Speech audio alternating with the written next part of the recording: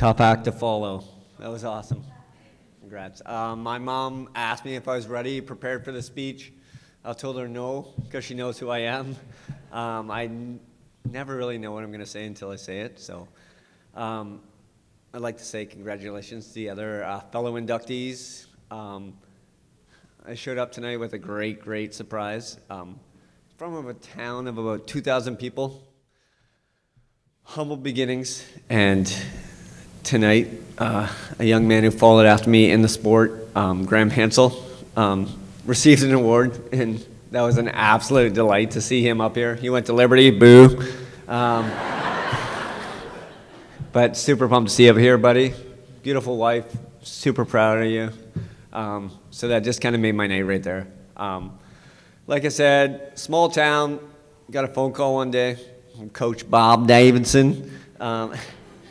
Said he'd be tickled pink if I went to High Point University. I was sold, like, probably the least cultured town in the world. I heard this accent, and I just fell in love. I came here.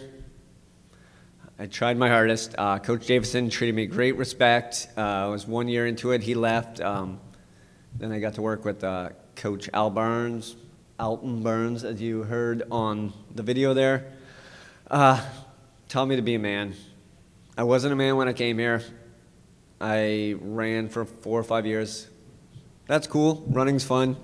I grew up while I was in this part of the world. I got a couple good buddies who came down with it. They heard I was getting inducted to the Hall of Fame, Corey and Kyle. And they're like, oh, we've heard the stories. We have to come down here. So this little region of the world, Big South Conference, North Carolina, South Carolina, an hour into Alabama, Virginia when I was there, it taught me something.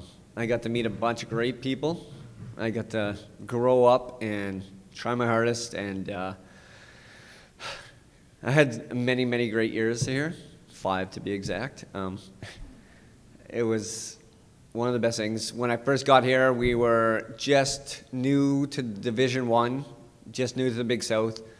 We won our first ever Division I title as a cross-country team, and I'll never forget any guys on those teams.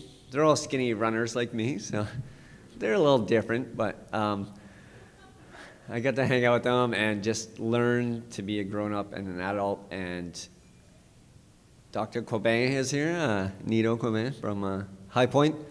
Thank you for coming down, guys. All the High Point team. I didn't expect it. I thought it would be me and my friends, and there's a bunch of High Point people.